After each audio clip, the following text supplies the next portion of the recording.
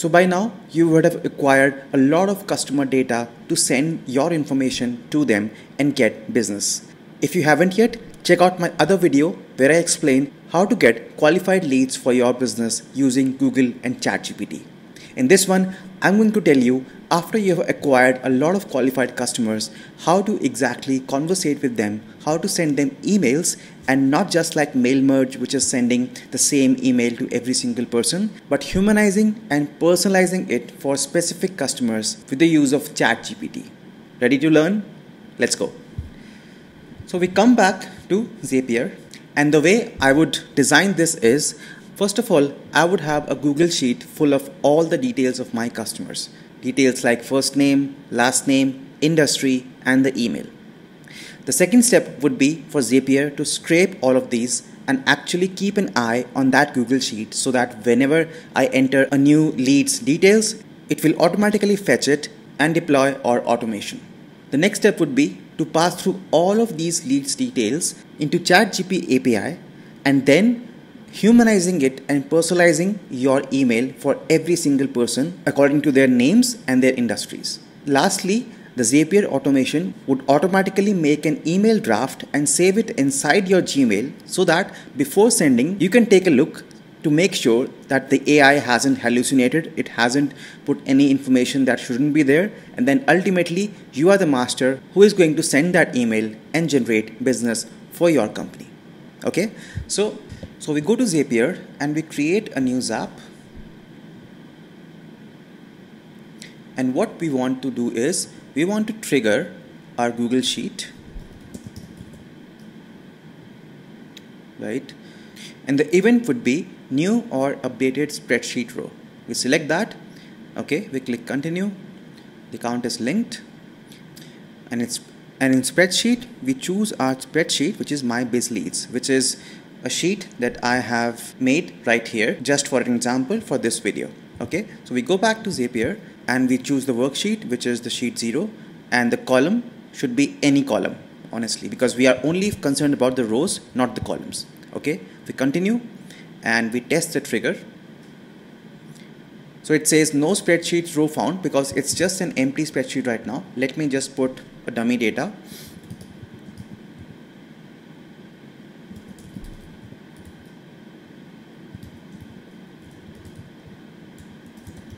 Okay, so let's go back here. Let's test the trigger again. And this time it will go through. Right, so continue. And the next action would be pass this credential to ChatGPT. Okay, we select ChatGPT, right? And we choose event, write an email, okay? And we click continue, account is linked. Recipient's name would be the first name, okay? Recipient's email would be the email from the sheet's data. So first name is here, email is here, right? The from name would be your own name. So let's say I put Batman, just for fun, okay? And the email prompt would be begin with a cheerful greeting to first name, analyze the industry, and write an email pitching my services as a B2B consultant to them. Okay, and let's try to instruct the ChatGPT how to sound more like us. So let's say be cheerful, professional, and include how the industry can benefit from my services using 5 bullet points and a paragraph, right? And let's end the email with respectfully asking for a time for an online consultation. Okay, so this is what we will do. Tone would be I think formal, right? Body type would be plain text, is fine. And model should be the highest model that's available, so we'll go with GPT 3.5 Turbo 16K. Okay, max token should be, let's say, 1000. Okay, temperature should be 0.7 and top pay should be 0.7.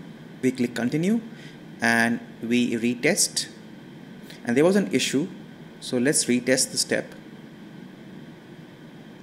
And it's talking to ChatGPT right now and writing our yes. So this is how it has written. Here Ish, how you're doing? Hope this email finds you in good health and high spirits.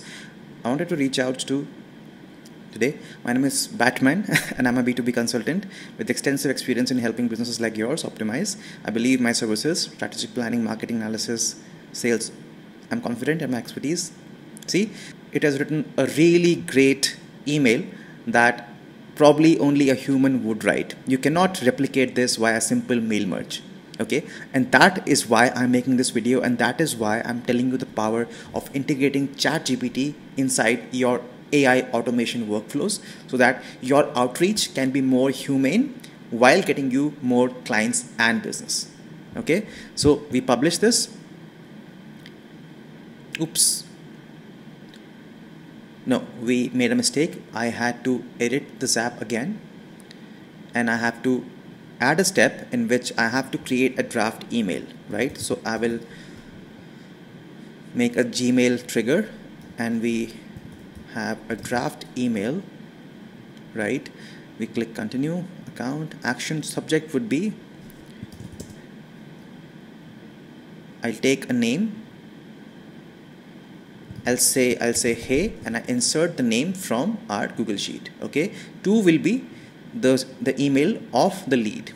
Okay, and CC, if you want to have a CC, that's fine, otherwise doesn't matter, right? From should be your own email. Let's say I put, yeah, this is fine. From name should be Batman, and body should be the email body that ChatGPT has written, right? So I click body, right, like that, and this is fine. Signature, if you want, you can have a signature, otherwise it's fine to just leave it blank. Label could be, if you want to assign a label specifically for all these conversations in your email, you can do that, and I would advise you to do that, because later if you have so many emails, it would be hard to track which one was from where. So you should have it. Right now I'm skipping it. And attachments, if you want to have specific attachments for people to view, you can have it, otherwise just leave it. We click continue and we test the step, right? So now it's in my draft. Yes, so it has, this email is written by ChatGPT, right, with no human intervention, with just the process that I just told you on Zapier, right? So now let's just create some more leads like that, right? Create customer list with dummy first name, last name, email, and industry in a tabular format. The industry should be varied from all domains. Let's say a 10 customer list. Okay, so this will give us a dummy list of customers. These customers you should have acquired otherwise with your lead generation strategies. Okay, so let's copy all of these to the base leads. There is a mismatch where industry email is here, so let's just correct that like that. Put the industry here, do the emails back, right? So this is a dummy prospective customers list, prospective leads list with variable industries. Now let's see how our automation works with this. So we go to the Zap. So I'll just name it first.